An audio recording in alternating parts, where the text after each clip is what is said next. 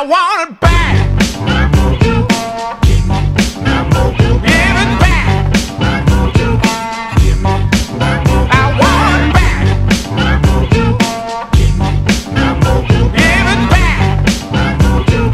Give it back.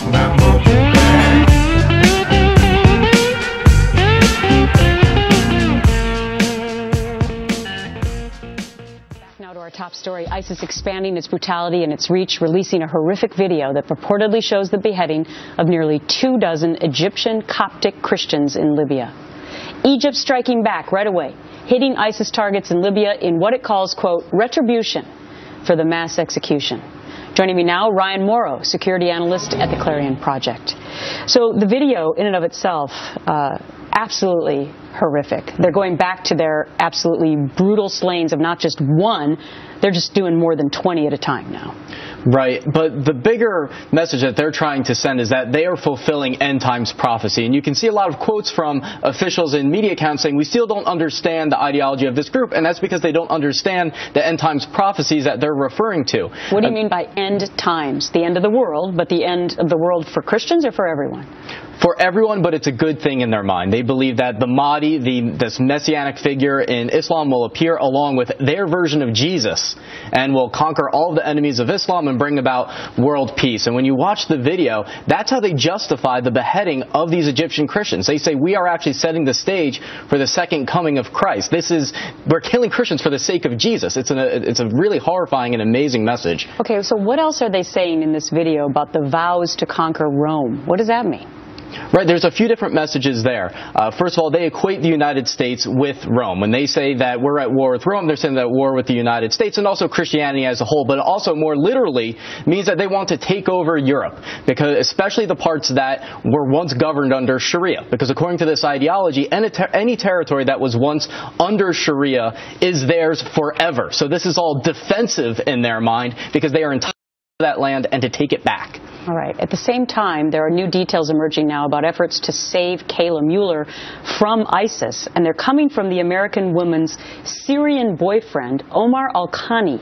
So he says that he tried to plead for her life by posing as her husband, and that she had told her captors she was married. If she had told them that maybe she would be freed. But the guards told Mueller that Al-Khani would not be harmed if she told the truth, so she was honest.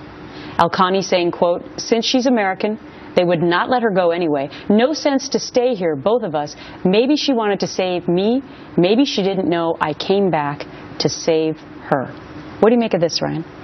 I don't think that they would have let her go unless they were convinced that she had converted to Islam and then could have become a walking advertisement. But the boyfriend had a lot of guts doing this, and it's unfortunate that ISIS put her in a situation where she believed that she was being tested, which is what I think anyone in that situation would have thought. And so she felt that if she lied, both of them probably would have been executed. Oh, very interesting and sad at the same time. Yeah. Ryan, thank you so much. Thank you.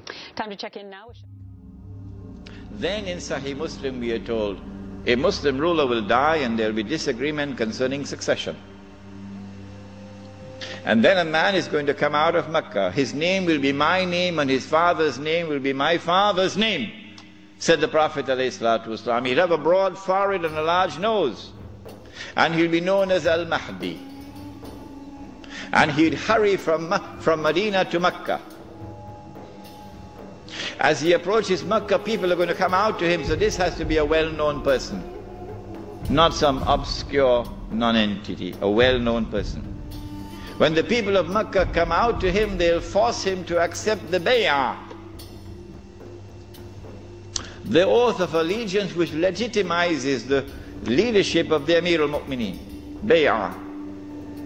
He will accept the bay'ah at the Kaaba and then proclaim himself to be Al-Mahdi. He proclaims himself to be the Mahdi. There are going to be eclipses of the sun and the moon that month. But there have been eclipses of the sun and the moon in the past. But after he proclaims himself Al-Mahdi, he's going to be attacked from an army, with an army from Sham. That army comes down to the south, and armies are under the control of governments. And when that army is between Medina and Mecca going down south, the earth is going to open and swallow that army. That is the sign of all signs. Beyond the shadow of a doubt, when the army is swallowed, then the Mahdi is going to be attacked by another army, and this is now an army of the Quraysh, an army of the Kalb. And remember that armies are under the control of governments. The Mahdi will defeat this army, and when an army is defeated, that is the end of Saudi Arabia. Goodbye to bad rubbish.